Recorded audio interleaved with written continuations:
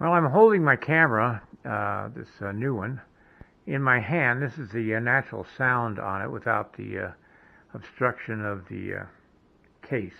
I just thought I'd show you a few of the clays I've got sitting here in my house that have not been cast yet. And one reason they've not been cast yet is because they haven't been sold yet. Anyway, that's the Viking back there that I created on a DVD, instructional DVD on how to create a Viking.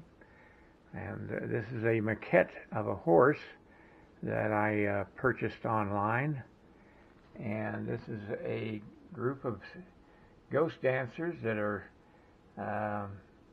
in clay. I did that probably about a year, maybe a little more ago. This one I've done, I think I did this back when I was in my old studio, so it's about 2 years old. This one, it's a portrait being taken of a couple of warriors. I just thought it was kind of cool. This is the mountain man and his wife and their baby. I did this several years ago. And this, of course, is my horses, my stampeding horses that I worked on a few months ago. This is Henry Roman Nose. I did him while I was in my studio, so it's at least 3 years, maybe 4 years old in clay. And the nice thing about this plastiline clay, it doesn't actually ever get hard.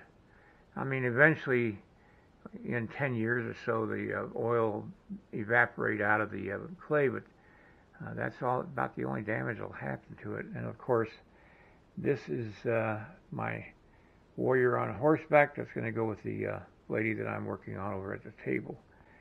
And this is my noisemaker. This is the propane heater that you can hear the metal cracking in the background when it heats up. All right, let's go back to my studio. This is my cramped little studio here. It's about 4 feet by 4 feet, which ain't too bad.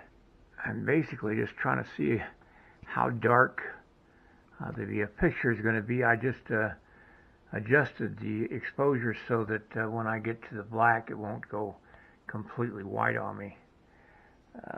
This is one of my cameras over here on the left side.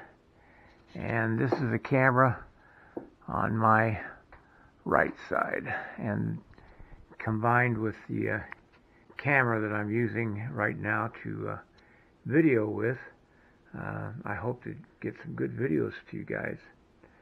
This is my headset that I'm going to be wearing. I'll put that on in a few minutes, but I'm just going to be experimenting with this camera. If it doesn't work out, then what I'm going to do is probably put it aside and use it for other things, and just go back to what I was doing before. My eyes are a little off today, so I'm not certain I'm going to be working today.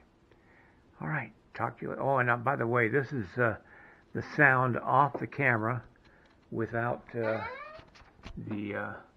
case on it, so you can judge the sound from that. And as you can see, I did do some work on her face the other day, and I got that on video. All right, that's going to be it for today. Next time. Give me a thumbs up and share my video.